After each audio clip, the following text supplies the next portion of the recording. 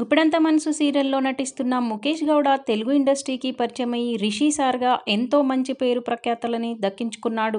ఇక తనకున్న fan following అంతా ఇంత కాదు. సోషల్ మీడియాలో పిక్స్ అండ్ వీడియోస్ ప్రేక్షకుల కోసం, తన అభిమానుల కోసం ఎప్పటికప్పుడు షేర్ చేసుకుంటూ చాలా హ్యాపీగా అందరితో బాగా మాట్లాడుతూ ఉంటాడు. ఇక లైవ్లో ఏం చెప్పారో, ఏం మాట్లాడారో ఈ వీడియోలో మీరే చూసేసేయండి.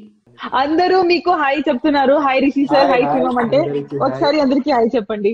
yes hi to all. Shahina, Sayed, Apurva, Siri, Bangaram.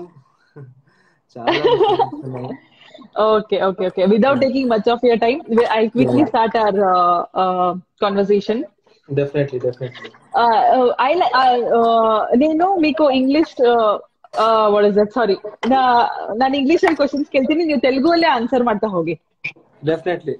Because ನನ್ಗೆ ನಿನ್ನೆ ರಾತ್ರಿಯಿಂದ ನಿಮ್ ಯಾವ ಫ್ಯಾನ್ಸ್ ಮಲ್ಗಕ್ಕೆ ಬಿಟ್ಟಿಲ್ಲ. They have scent me the list of questions first time in cine ಪರಿಚಯ wear in I am asking the questions literally given by fans. ನಮ್ಮ ತಂಡ, ನಮ್ಮ ಟೀಮ್ ನಾವು ಕ್ರಿಯೇಟ್ ಮಾಡ್ತೀವಿ ಕ್ವಶನ್ಸ್ ನ. ಈ ಸತಿ ನಾನು ಯಾವ್ದು ತಗೊಂಡೇ ಇಲ್ಲ, ಎಲ್ಲಾ ಫ್ಯಾನ್ಸ್ ಗಳೇ ಕಳ್ಸಿರೋದು ನನಗೆ.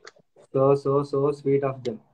ಅದೇ ನನಗೂ ಅಷ್ಟೇನೆ ಬರ್ತಾನೆ ಇರುತ್ತೆ ಕ್ವಶನ್ ತುಂಬಾ. ಯಾಕೆ ಅಂತಂದ್ರೆ ತೆಲುಗುಲನ ಎರಡರಲ್ಲೂ ಮಾತಾಡೋಣ.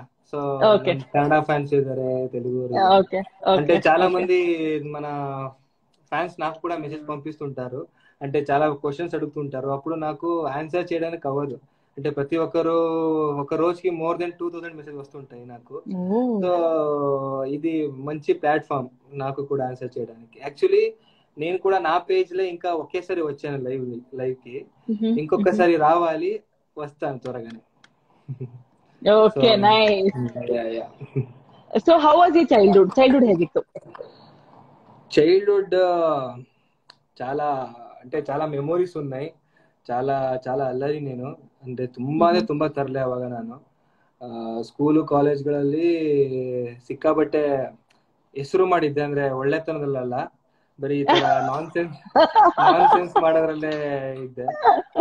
ಟಾಪರ್ ಆಗಿಲ್ಲ ಅಂದ್ರೂ ಪರವಾಗಿಲ್ಲ, ಲೋಫರ್ ಅನ್ಸ್ಕೊಂಡ್ರು ಪರವಾಗಿಲ್ಲ, ನಾವೇನ್ ಟಾಪರ್ ಆಗೋದ್ ಬೇಕಾಗಿಲ್ಲ ಅಂತ ಆ ತರ ಆಟಿಟ್ಯೂಡ್ ಇದ್ದಿದ್ದು ನಮ್ಗೆ. పోకరి అనొచ్చు అట్లానే. అంటే క్లాస్ లో ఎప్పుడు నాకు I want to be the first person who reeds well ಅಥವಾ ಯಾರು ಚೆನ್ನಾಗಿ ಓದ್ತಾನೆ ಇವನು ಅಂತ ಅನ್ಸ್ಕೊಳಕ್ ನಂಗೆ ಇಷ್ಟ ಇರ್ಲಿಲ್ಲ. ಒಟ್ಟ ಕ್ಲಾಸ್ ಅಲ್ಲಿ ನಮ್ದು ನೇಮ್ ಇರ್ಬೇಕಷ್ಟೇ. ಎಲ್ಲಾರ್ಗು ಯಾವ ಸ್ಕೂಲ್ ಯಾವ ಕ್ಲಾಸ್ಗೆ ಹೋದ್ರು, ಯಾವ ಸ್ಟ್ಯಾಂಡರ್ಡ್ ಅಲ್ಲಿ ಇದ್ರು ಎಲ್ಲಾರ್ಗು ನನ್ನ ಹೆಸರು ಗೊತ್ತಿರ್ಬೇಕು ಅನ್ನೋ ನನ್ನ ಒಂದು ಇಂಟೆನ್ಷನ್ ಇರ್ತಿತ್ತು.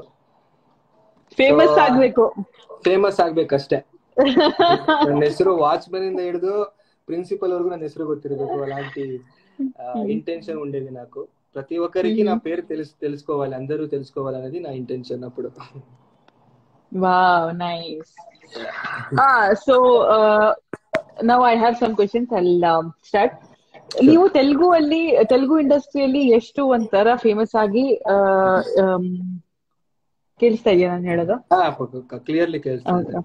ಓಕೆ, ತುಂಬಾ ಒಂಥರ like you are the most wanting celebrity ಅನ್ಬೋದು. ಅದ್ ಎಷ್ಟು ಖುಷಿ ಇದೆ ನಿಮ್ಗೆ ಆಫ್ಟರ್ ದಿಸ್ ಜೀವ ಹೂವಾಗಿದೆ ಅಂಡ್ ನಾಗಕಾಣಿಕೆ?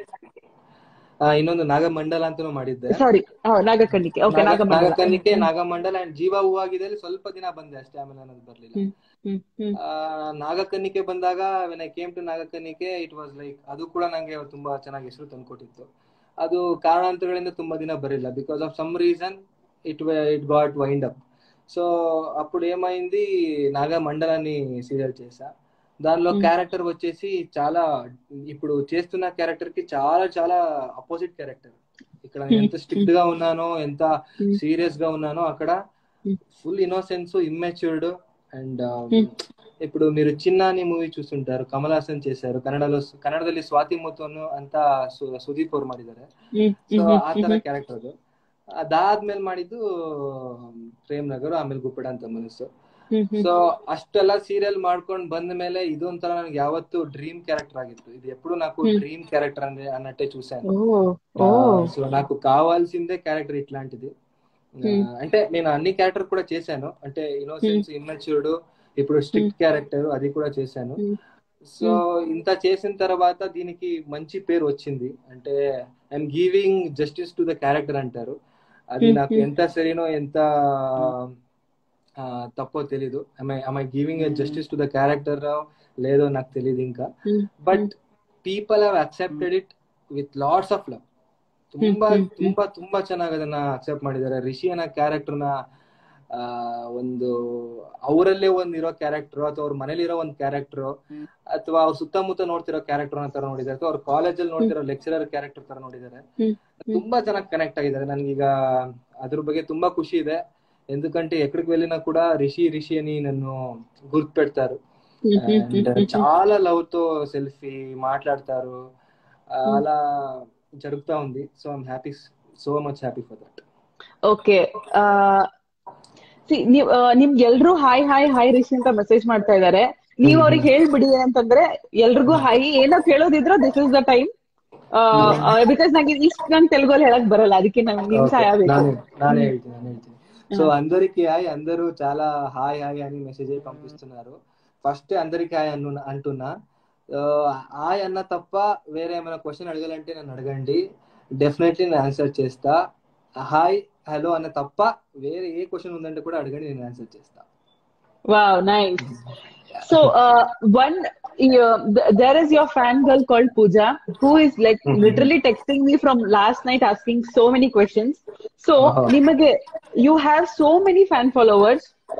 ಎಲ್ರಿಗೂ ಒಂದ್ ಮೆಸೇಜ್ ಅಂತ ಕೊಡ್ಬೇಕಂದ್ರೆ ಏನ್ ಕೊಡಕ್ ಇಷ್ಟಪಡ್ತೀರಿ to all your fan followers?